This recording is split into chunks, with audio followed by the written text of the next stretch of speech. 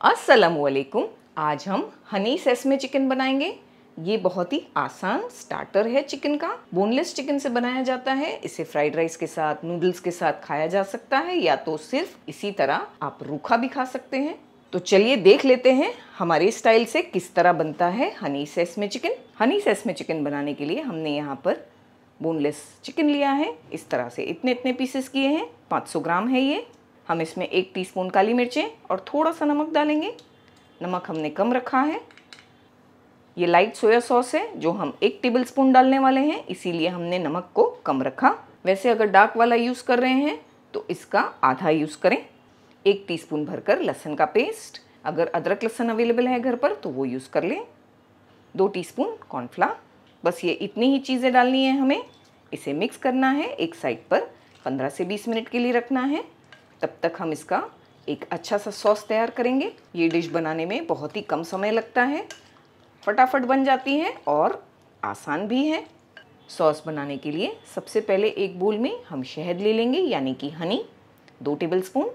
ये Honey sesame chicken है तो थोड़ा सा हनी इसमें ज़्यादा लगेगा। ये थोड़ी थोड़ी स्वीट होती है। Brown sugar 1 teaspoon. Brown sugar नहीं है तो रेगुलर शुगर डाल सकते हैं। 1 टीस्पून विनेगर यानी कि सफ़ेद सिरका। 2 टीस्पून सोया सॉस। यहाँ भी हमने लाइट वाला यूज़ किया है। आप डार्क वाला कर रहे हैं तो कम करें वरना कलर डार्क हो जाएगा। 2 टीस्पून के आसपास टोमेटो केचप भी मिलाएंगे। बस ये रेडी हो गया है। एक साइड पर रखेंगे। हमने आधा कप पानी लिया है जिसमें 1 टीस्पून भरकर हम कॉर्नफ्लावर मिला देंगे। इसे मिक्स करेंगे, एक स्लरी बनाएंगे, रेडी रखेंगे। चिकन मैरिनेट हो गई है। तकरीबन हम 1 से 2 टेबलस्पून ऑयल ले लेंगे। हम ये चिकन को डीप फ्राई नहीं करेंगे, जैसे हम हमेशा कहते हैं हेल्दी तरीके से बनाएंगे, ताकि हमारे बहुत सारे व्यूअर्स जो वेट कॉन्शियस हैं वो भी आसानी से बनाकर इसे खा सकें। तो आपको हमारी ये आइडिया कैसी लगी हमें ज़रूर कमेंट करके बताइएगा, और हमारा वीडियो पसंद आए तो लाइक ज़रूर कीजिएगा। चैनल पर पहली बार आए हैं तो सब्सक्राइब कर दीजिएगा, ताकि आगे भी आपको ऐसी ही इंटरेस्टिंग और इजी रेसिपीज़ देखने को मिले। ऑयल गर्म हो चुका है। जो चिकन हमने मैरिनेट किए बस उसे डाल देना है इस तरह। फ्लेम को हमने हाई रखा है। हाई फ्लेम पर चलाते हुए 2 से 3 मिनट पकाना है। फ्लेम हाई करके अच्छी तरह से पकाने के बाद फ्लेम लो करके चिकन को गलाएंगे। वैसे ये बोनलेस चिकन के पीसेस हैं ब्रेस्ट के, जो जल्दी गल जाते हैं। ज़्यादा नहीं पका देंगे कि ओवर कुक हो जाए। पानी हमने ऐड नहीं किया है क्योंकि चिकन के भी काफ़ी जूसेस रिलीज़ हुए हैं। तो लो फ्लेम पर 4 से 5 मिनट पकाएंगे। 5 मिनट हो गए हैं। चिकन को चेक करेंगे। माशाल्लाह चिकन टूट गई है आसानी से, यानी कि चिकन गल गई है। तो फ्लेम को हाई करके सुखा लेंगे। पानी को बिल्कुल इस तरह से चलाएंगे और हाई फ्लेम रखेंगे। चिकन अच्छी तरह ड्राई हो चुकी है। फ्लेम को बंद करेंगे और नेक्स्ट स्टेप पर जाएंगे। हनी सेसमे सॉस बनाने के लिए पहले हम 2 टेबलस्पून ऑयल लेंगे एक बोक में। ऑयल में 1 टेबलस्पून से ज़्यादा चॉप किया हुआ लहसुन डाल देंगे। लहसुन का फ्लेवर इसमें अच्छा आता है, थोड़ा ज़्यादा इस्तेमाल करें। फ्लेम को हमने लो रखा है। बस आधी मिनट हमने पकाया, थोड़ा थोड़ा लहसुन का कलर चेंज होने तक। जो सॉस हमने तैयार किए हैं वो डाल देंगे। फ्लेम को लो ही रखा है।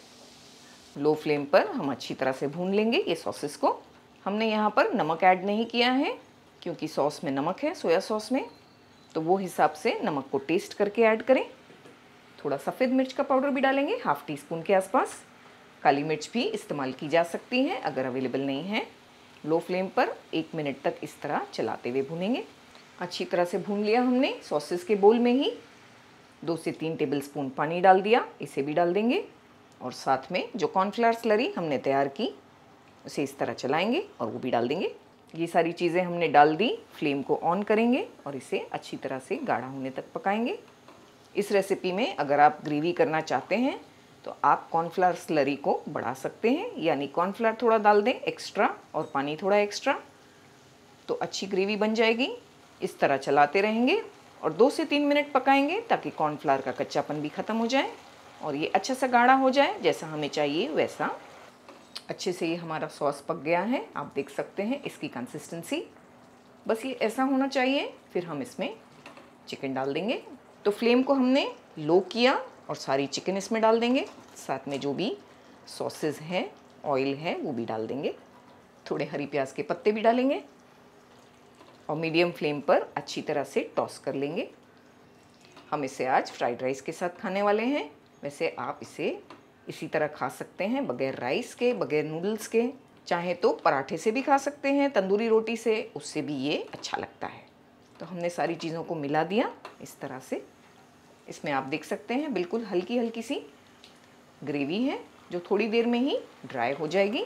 तो बस चिकन डालने के बाद फ्लेम को हमने मीडियम टू हाई करके 2 मिनट इस तरह पकाना है, फिर फ्लेम को बंद कर देना है। हमारा हनी सेसमे चिकन रेडी है।